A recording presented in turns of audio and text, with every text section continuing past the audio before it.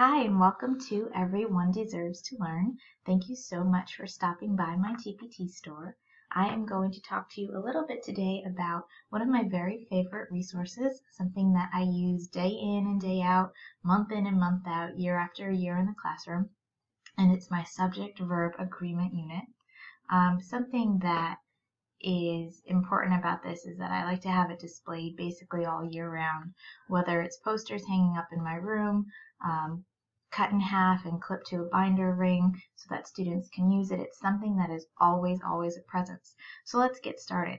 I start out, when I start teaching my students about subjects and verbs, we make a little bit of a chant.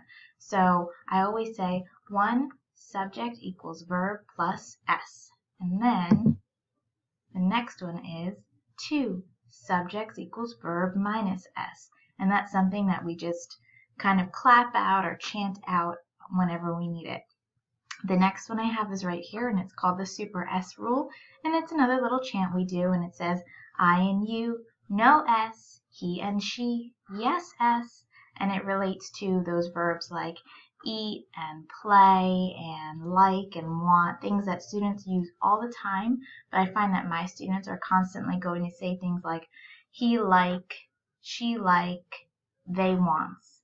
So it's just a little bit of a ditty to help them get through that. Also included in this pack are verb examples themselves. So you can put these on a binder ring, or you can go ahead and just print them out and hang them in the room. Just leave them up somewhere for students to access them, to reference them.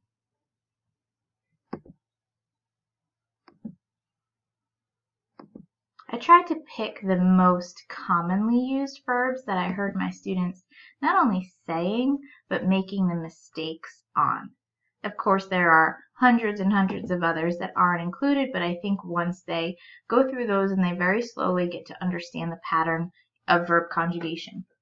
Here's just a fun subject-verb scoot, something that you can use as task cards, something that you can use as a whole group game.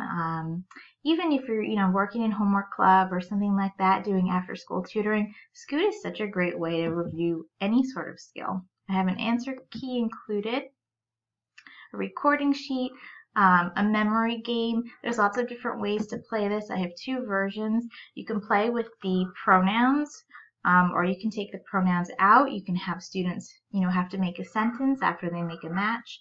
And then there's some extra worksheets here. You can use whole group, small group for fast finishers, however you'd like to use them.